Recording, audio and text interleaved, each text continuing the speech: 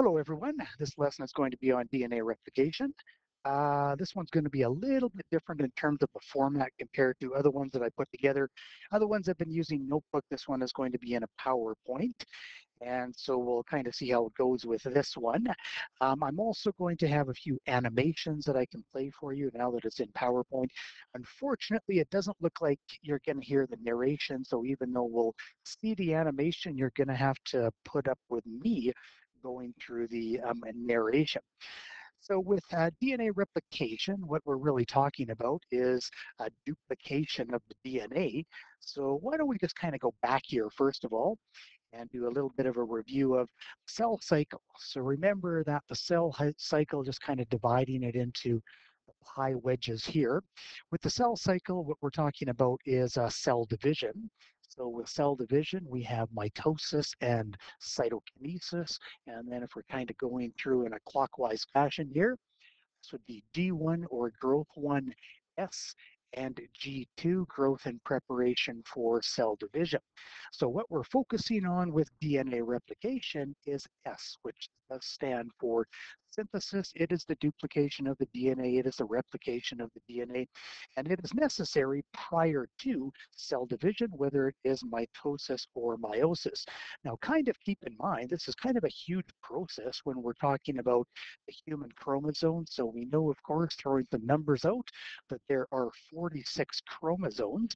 Split up amongst the 46 chromosomes, we have the building blocks of DNA, the nucleotides, the base pairs, and on the human 46 chromosomes, it is 3.2 billion of the base pairs. I'll just put it as BPs for the base pairs that we do have, which means we need to multiply this number by 2, so 6.4 billion nucleotides that need to be available to the cell inside S of the cell cycle before we can even go ahead and replicate the DNA. We've already talked about the structure of DNA, so the DNA double helix, the complementary base pairing as we see here, the A with the T, the G with the C. And this, of course, was the work of James Watson and Francis Crick going back to 1953 and the publishing of their work in Nature, and work in which, of course, they did receive the Nobel Prize for as well. I'm just going to quote for you one of the very last things that they did say in their original paper in Nature Journal. They said, "It has not escaped our notice that the specific pairing we have postulated immediately suggests a possible copying mechanism for the genetic material." Now considered to be kind of an understatement, but this is what they're really saying. Well, we know that what's holding the two sides together here, the base pairs, are hydrogen bonds. These hydrogen bonds are relatively weak, so they can be broken. And once they are broken, well, what we now get are the separation of them, and these are now templates. So once we do separate them, well, what we do know is that the only thing that can attach to this A is a T. The only thing that can attach to this C is a G, and so on and so on. So once you do separate them, once you do have these templates, this is what they were kind of getting at. So now if we do bring in all of those complementary bases, well, we end up with 2 copies of the DNA, whereas we started with 1. So this is a very, very simple diagram, which is showing this replication process. Again, really simplified here. Again, keep in mind, we only have 1, 2, 3, 4, 5 base pairs. But when we're talking about the human chromosomes, the 46, the 3.2 billion steps, it's kind of a monumental task in order to get through and replicate the DNA. They do use these 2 different colors, the shading here as well in our replicated DNA that I want to talk a little bit about. This is kind of significant shading that we do have. So if we take a look at the 2, and they do call them here the daughter DNA molecules, the original one is the parent. And what we do see that out of the 2 ones that are formed, half of each one of these is actually made up of the original strand. The other half, This here is entirely new. So these would be the complementary nucleotides that are coming in once we separate the strands that are now going to be building this new strand, completely new strand of DNA. So let's take a look at this first little bit of an animation that I have for you here that we'll talk a little bit about as it's going through. Again, it's starting off fairly simple. So we're taking our double-stranded DNA, we're separating it. We'll see that it's not quite this simple. It's not the entire thing that's separated the entire chromosome at one time. But what we do have is the complementary bases that are coming in, the later shade blue that we have. And we started with one strand, and now we have two. Here it's showing a longer section of the DNA.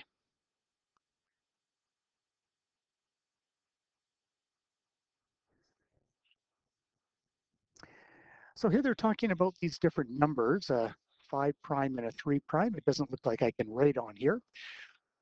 Don't worry too much about these numbers, the 5' and the 3'. Once this animation is over, I'll chat a little bit about what they are referring to. But for Biology 30, you don't exactly need to understand what the 5' and 3' are referring to. So it's showing that we've opened up the DNA, in fact, here in two different locations. And we have replication that's taking place. What is kind of important that we'll come back to is that there is a direction. Notice that for the top strand, after we've opened up the DNA, we're making the new DNA going to the left, and the one at the bottom, it's being made going to the right.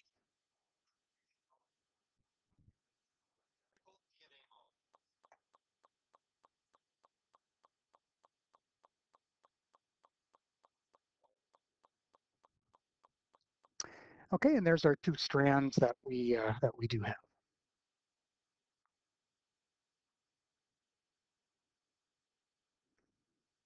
So I did mention I'd say just a little bit about the 5' and the 3' ends. And I just need a little bit of space here. Why don't I go to this one? So the 5' and the 3', what it is referring to is the ribose sugar molecule. So I'm going to draw, which in fact is a fairly simple diagram of the ribose. So it is a 5-sided sugar molecule. And within this 5 sides, we have 4 carbons and we have an oxygen. And then we have another carbon that is sticking up here. So the ribose is referring to the 5 different carbons. We do number these carbons, and this one here is our carbon number 1. This is our carbon number 2, our carbon number 3, our carbon number 4, and our carbon number 5. So it's this one here, carbon number 1, where we do have the hydrogen bond, and that's the one that's going to be attaching it to, or sorry, this is the one that's not the hydrogen bond, but it's the one that's going to be attaching it to the different nitrogen bases, that carbon. The other two are in the backbone. So the 5' and the 3'. This is the 1', the 2', 3', 4', and 5'. So the 3 and the 5, they are in the backbone. So this one here would then attach to the 5' carbon of the next nucleotide down below. And this one here would attach to the 3' carbon on the nucleotide up above. So the only reason why I'm trying to explain this right now is because they do show it in the number of the different animations, and it really has to do with the directionality. So if they're talking about the 3' to 5' direction, it's in this direction. If they're talking about the 5' to 3', then it would be going in the opposite direction. So just understand that it all has to do with the directionality of the DNA. Remember that the two strands, they are anti-parallel. So one of them is read in this direction, the other one is read in the opposite direction.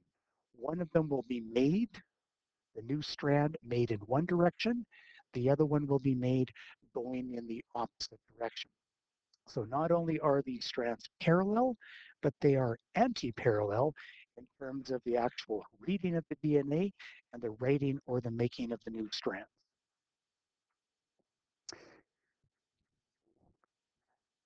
So where we did see that with this previous one here, where out of the two daughter DNA molecules that are formed, it's made up of half of it that is the old or original strand, the other half that is new. So in other words, half of each new daughter or DNA molecule is new, half of it is old, and what term that we use for that is conserved. Half of it is conserved, the other half is entirely new. And the prefix for half is semi. So the form of replication in which DNA is replicated is referred to as semi-conservative DNA replication. So this just shows the three different possible models. A conservative, here we see that after the first replication, we have one that is entirely made up of the original strand, the other one that is entirely new, and that one is wrong. The one at the bottom, the dispersa model, we can see that after the first replication, each one of the strands, in fact, is half of the old and half of the new. That's the dispersa model. That one is wrong. You should know the name then. The one that is correct is the semi-conservative model of DNA replication, and you should be able to take a look at a picture like this and recognize that yes, this is the correct one, the correct model for DNA replication. We saw something like that, like this in the first animation. So if we were to start for each one of the chromosomes only at one end, open it up, and replicate going in this direction, and this picture here, possibly going from the left to the right, it would take a long, long time in order to replicate all 3.2 billion of those bases. So in fact, there are multiple replication points within or along the length of each one of the chromosomes. So where we do open up the DNA up and begin replication, that is referred to as the origin of replication. So on this particular chromosome, what we have are 1, 2, 3 different origins of replication. So what does that mean? Well, we open it up, we create a bubble, which is now called a replication bubble, and that replication bubble is going to open up going in both directions. So at each end of the replication bubble, this is all the terminology that goes along with understanding replication, we have a replication fork. So replication or origin of replication is where you start to break the hydrogen bonds. The bubble is when it opens up. Replication forks are going in opposite directions at either end of the replication bubble. So because we are opening up at various different lengths along the DNA, this greatly enhances the rate at which DNA replication is going to be taking place. Eventually, all these bubbles are just going to merge together. We bring in all of the complementary bases, and we end up with our two strands of identical DNA molecules where we started with the one. Let's take a look at one more animation here showing us these origins of replication.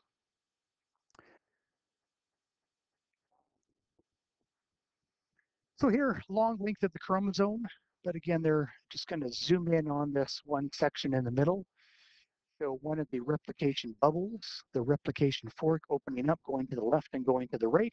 We'll get into all the details, but we're automatically just seeing the complementary bases that are being brought in order to form the two daughter molecules from the one that we started with in the first place. Again, it's not just at one location, it's at multiple different origins of replication. And here we can nicely see three different bubbles. Eventually, they're all merging together and completely forming two identical DNA molecules. And similar to what we did see in that previous animation. So the terminology, again, the replication bubble, the replication fork, we already talked about those. Four different enzymes that you need to know about in terms of DNA replication. This is the first kind of big one here. It is helicase, so we'll talk a fair amount about what the helicase is doing. So it's the one that's going to untwist the DNA double helix and it's going to break the hydrogen bonds. A couple of other ones that I put in here as well. You don't need to know it for Bio30, but it is in a couple of the animations.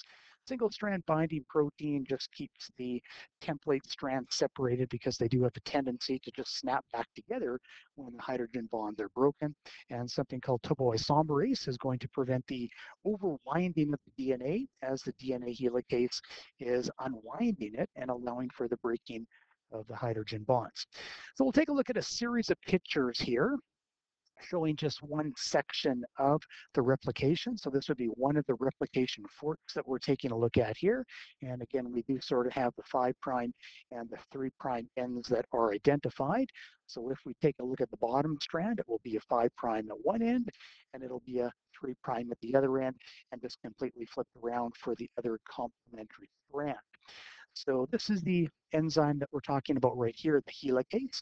So where we find it is right in the region of the replication fork. So it is at the replication fork. Again, it is unwinding the DNA and it is breaking the hydrogen bonds right in here between the complementary bases. The second enzyme, it's identifying here as well. It is called a primase, and what it is going to lay down is a temporary RNA. RNA is a little bit different than DNA. It has a different sugar, and you need a short kind of primer, usually somewhere in the order of 5 to 8 bases. And this is necessary before the third enzyme is going to come along.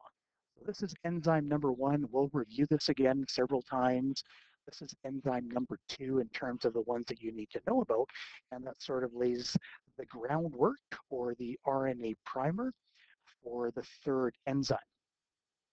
So the third enzyme is going to be this one right here. This is really kind of the big one, the DNA polymerase, and it is the one that's going to bring in the complementary nucleotides. Again, nucleotide is made up of sugar, the deoxyribose sugar, phosphate, and our nitrogen base. So DNA, it's DNA that we are making. Polymerase means that it is an enzyme. ASE again is an enzyme, and what it's going to make is a polymer, and it is a polynucleotide, a whole bunch of the nucleotides that are all being joined together, and that's what the DNA polymerase is going to be doing. So if we take a look at the picture here, this is our template strand that we have in the dark shade. DNA is read in the 3' to 5' direction. So we're starting at the top, and we're reading this dark strand going toward the bottom. So that's the direction that the DNA is made in. DNA polymerase can only bring in complementary bases in the 5' to 3' direction. Again, don't be overly concerned about memorizing something like that. Just kind of realize that there is a specific direction that the DNA polymerase does have to work in. So what this DNA polymerase has already done is it's already brought in a complementary a complementary C, a complementary G, and now it's bringing in for this A, the complementary T. But notice that here there are 3 phosphates. In this sense, it's kind of like ATP. Remember, that's the universal energy source. This is an energy requiring process, and by cleaving off, by breaking off this last phosphate, that in fact is going to provide the energy in order to form the covalent bond between this phosphate right here and this oxygen here. Okay, so we're going to form a bond right there. And if we shift over to the right-hand side, that bond that we're going to be taking a look at is in the backbone, right in here. All right, so that's what our DNA polymerase is doing. And then it's just going to move on to the next one. Take a look at the next base of C and bring in the complementary G or guanine nucleotide for that one. This just explains again that anti-parallel nature and a little bit about the 5' and the 3', the specific directionality. This picture here, this is where we get into a few more details because it's a little bit different at the replication fork in terms of the 2 different strands that we have, the 2 different templates. So what I've been showing pictures of so far is what's referred to as the leading strand. So that's the easier one that we'll talk about here first of all. So we've already seen these pictures. We've already seen that this here is our first enzyme. This is the ligase. We've already seen this enzyme here, number 2. That's our primer, just this little bit that we have in red, and the DNA polymerase, and that's our enzyme number 3. So as we do have this going to the left, so the DNA helicase is prying open the DNA double helix, it's unraveling it, That's allowing now the DNA polymerase to continue to move into, and that is the key, is it's moving into the replication fork.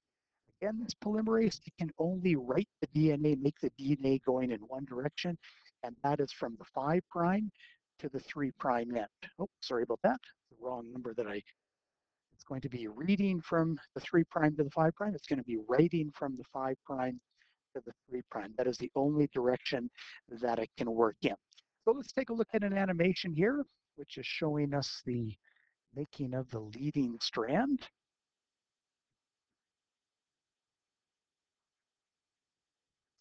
Again, this is going to be going into the replication fork, so they're showing us the entire bubble here, first of all, that has already been opened up. Remember that at each one of these replication bubbles, we have 2 different replication forks. And in this animation, they're just going to show us what's going on the right-hand replication fork, which of course is opening up going toward the right. So now we have 2 different templates. We have the upper template and we have the lower template. But remember that the information is going in opposite directions. So for one of the strands, it's going to be made going into the replication fork, and that is what we call the leading strand. And in this animation, that's the one at the bottom. So before you can have the DNA polymerase bringing in the complementary nucleotides, you need to have the primer, and that's what the primase is for. Now we can see the third enzyme, the DNA polymerase, that's just bringing in the complementary bases. So as it grows in toward the replication fork, the helicase is just going to unravel that DNA, double-stranded DNA even more, and the DNA polymerase just continues to grow into the replication fork and bring in the complementary bases into the replication fork. So that one, even though it sounds sort of complicated, that is the easier of the two. And this picture here just kind of takes us through the entire sequence of what is going on with, oh, sorry, this one here is the lagging strand that we're already going on to. So again, the one that I was showing in the animation, the one that it has in this picture, that is the one that's shown in the box, and that is the leading strand. So the next series that we're going to take a look at are the ones that are the lagging strand. So what's different about this one is, well, remember, once again, that the DNA polymerase can only work in one direction. So for the upper strand, the DNA polymerase is working going from the origin of replication into the replication fork on the left-hand side. But for the other strand, it's going to be going in the opposite direction. So what that means is that for the leading strand, we only need one primer right at the origin of replication. But for the so-called lagging strand, the one that's going away from the replication fork, as we open up the replication fork, we're going to need more and more primers because the DNA polymerase can only work going away from the replication fork. Okay, so let's take a look at the series that we have here. So this first picture, what we do have is the primase enzyme. This is our RNA primase. And it is bringing in the short section, which is going to make the double-stranded section, only it's not DNA, it's sort of this blending between the DNA and the RNA.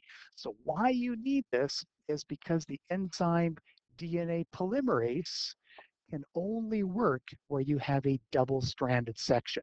So this is all the temporary measure. Later on, we'll see it's going to be removed, but you have to have this short section that's double-stranded in order for the DNA polymerase to function. So now that we do have the DNA polymerase that is filling in this gap here, filling in all the complementary bases, now we've opened up the replication fork a little bit more. And of course, in this picture here, it's going to the left. So as we open it up a little bit more, what that means is we need another primer. And then we need the DNA polymerase to go away from the replication fork, going from one direction and only one direction. And for the lagging strand, that's going away from the replication fork. So now what we end up having are these segments of double-stranded DNA. So lowercase ds is for double-stranded. We do have our double-stranded DNA that we have formed here, but remember that those red lines, that is the RNA. And now what we need to do is we need to eventually get rid of those red sections, which is the RNA, and join together the sections of the DNA. So these segments of the DNA, it's kind of behind my print here, but it is or my line, but they're called the Okazaki fragments. So here we have two of the Okazaki fragments, which eventually we need to join together after we remove the primer. So in this picture, second from the bottom, we have our fourth enzyme. So we have our helicase that's unwinding the DNA. It's not shown on this picture. Then we have our primase that's putting down the short RNA primer. Then we have our DNA polymerase. After you remove these primers, you need to join together the Okazaki fragments, and that is now going to be the fourth enzyme that's not labeled here, but it is called DNA ligase. So now we have all four of the enzymes that you need to know for the process of replication. And in order, it is the helicase, the primase, the polymerase, and finally the ligase. So that was the lagging strand.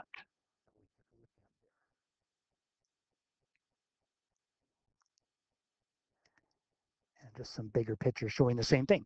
So let's take a look at an animation of this, of the lagging strand, just like we did with the leading strand.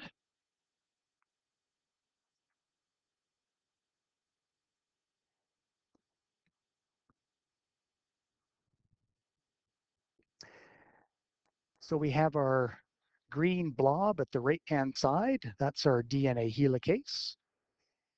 It's showing at the bottom that that was our leading strand, and it's showing an arrow for the direction for the DNA polymerase and for the making of the DNA.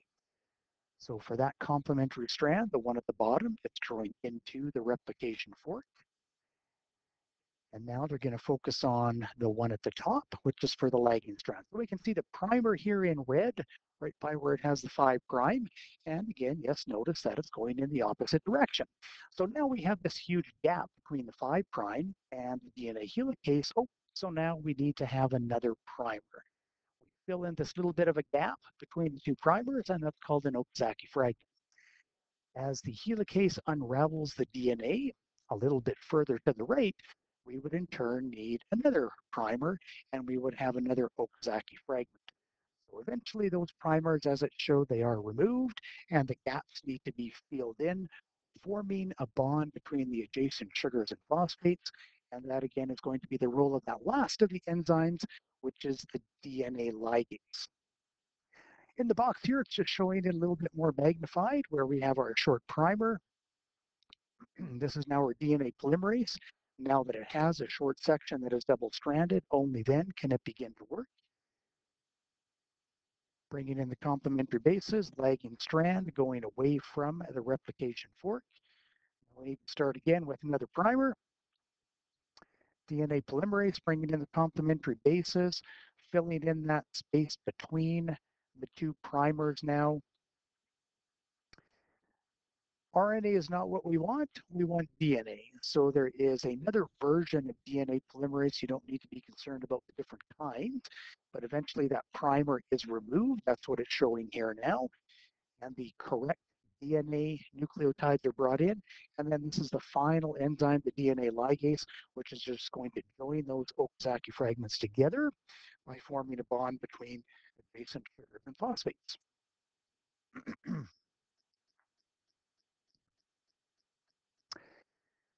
So really nice picture here, I think anyway, that shows everything that we just talked about.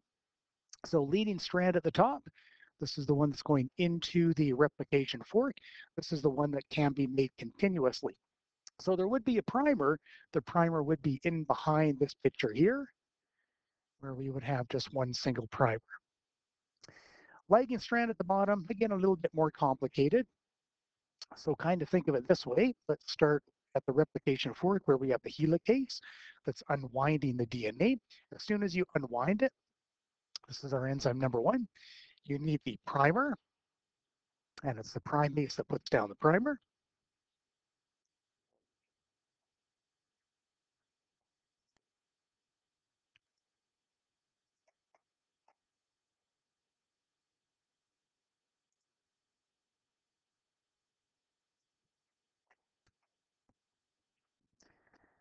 I just needed to stop it momentarily there. Yeah, so our second enzyme, the primase, and then we have our polymerase that's bringing in the complementary DNA bases. And this is kind of nice because we can see that, well, now we have another Okazaki fragment and another Okazaki fragment here. So all different stages. So way over at the right-hand side, we've completely removed the primer, and now we have the last enzyme, the DNA ligase, that's joining together. It's a little bit of a gap here, segments in the backbone. So order of the enzymes going from left to right, it is the helicase, and then it is the primase, and then the third one is the DNA polymerase, and the fourth one, and is going to be DNA ligase. We'll just take a look at a few more animations just to kind of summarize this process. Hopefully it's becoming clear, even though, again, there are a lot of details that you need to know.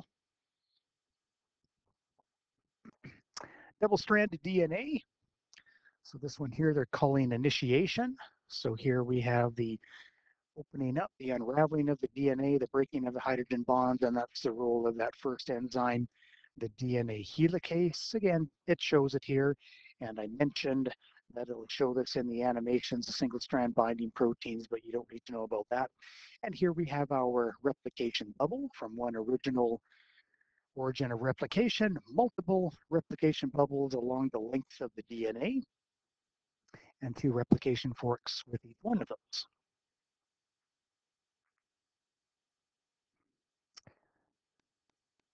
So this is going to take us on to the next stage then. A little bit of a different animation, but this is our replication bubble, focusing in on the replication fork on the left-hand side.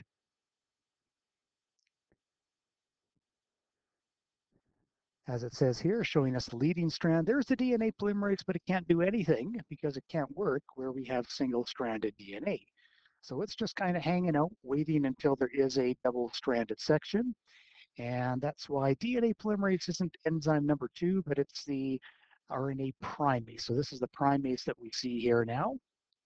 It needs to put down a short double-stranded section that will later be removed because this is RNA and not DNA. But now that we do have that short double-stranded section, now the DNA polymerase is good to go, and it can bring in the correct DNA nucleotides. Again, this is the leading strand, so it's showing it going into the replication fork.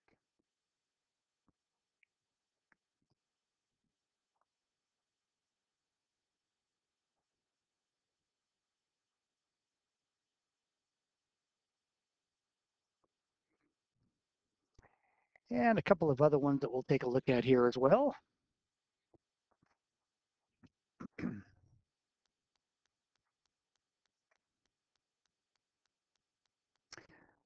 So kind of follow along at the left-hand side, which is showing a much longer section of DNA, and at the right-hand side, it's going to give us a list of different enzymes. So helicase is unwinding and breaking the hydrogen bonds. There's our primase that's bringing in the short primer, and we saw the DNA polymerase as well. Way over at the right-hand side, we can see multiple replication bubbles that are eventually all merging together. So what it's showing here in the yellow, those are the RNA, not the DNA, so we need to remove those. And then we have these little gaps between the Okazaki fragments. Eventually, we need to seal out those gaps. So in terms of this list that we have here, it's really just the helicase, the primase, the polymerase, and the ligase that you need to know about. Let's do one more.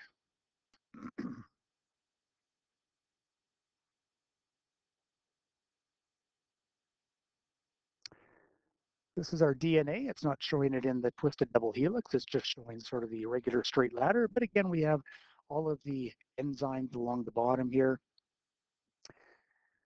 So this one here, the green rectangle, that would be our helicase, it looks like.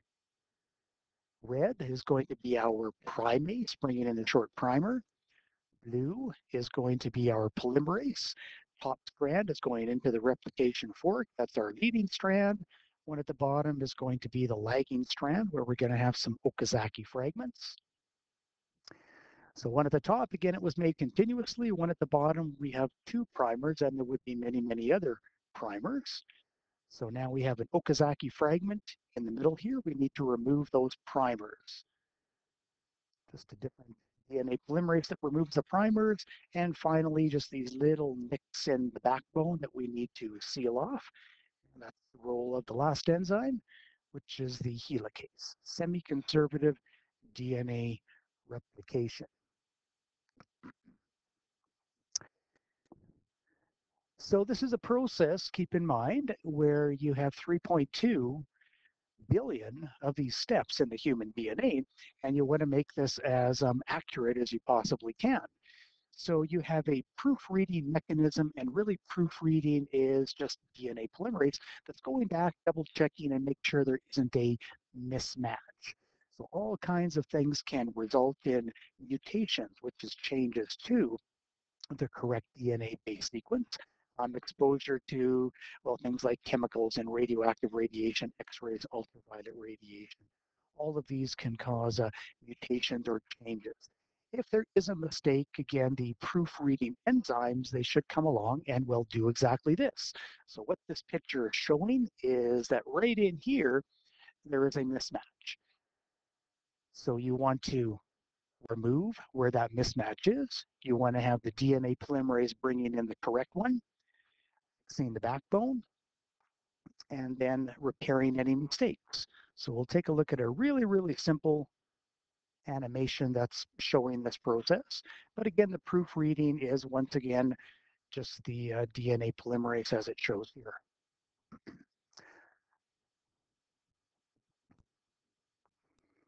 So right underneath the level of the DNA polymerase is where we're going to have the mismatch.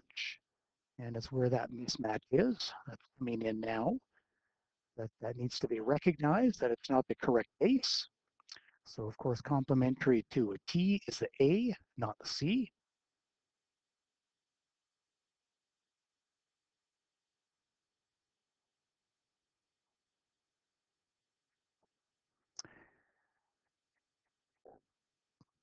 So that incorrect one is going to be cut out. So where they say exonuclease, that is going to be the cutting and removal of that incorrect nucleotide.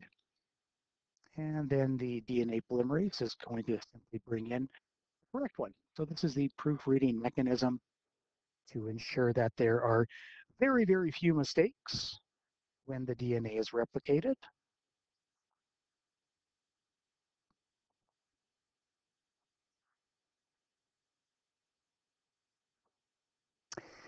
And finally, at the ends of the DNA, this does create a little bit of a problem for the DNA polymerase.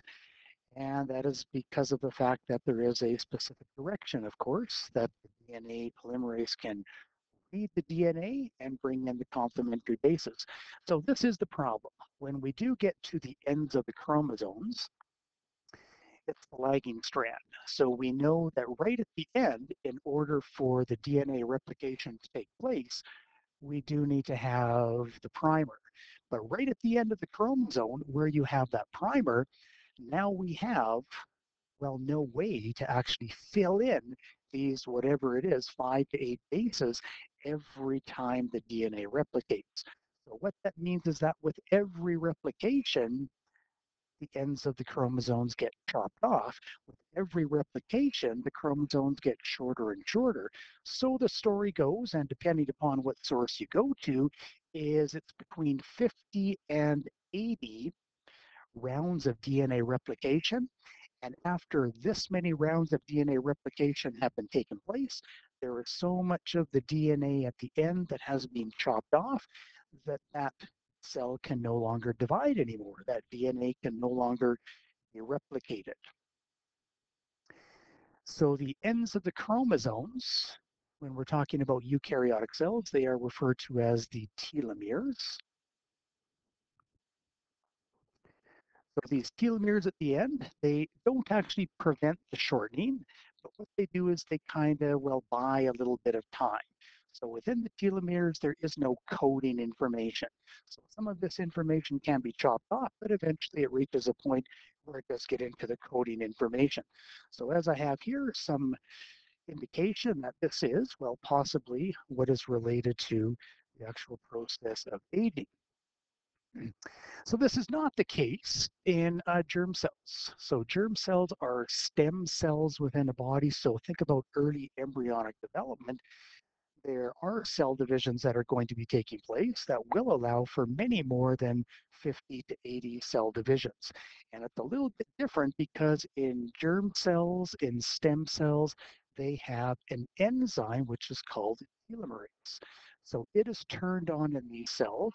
And what that means is that when we do have a chromosome here, and if we do have the end that's chopped off, telomerase somehow allows that to be restored. So that means that these kind of cells, they can continue to divide, well, for the most part, indefinitely. So shortening of the telomeres, some indication as well that this might actually protect against cancerous growth.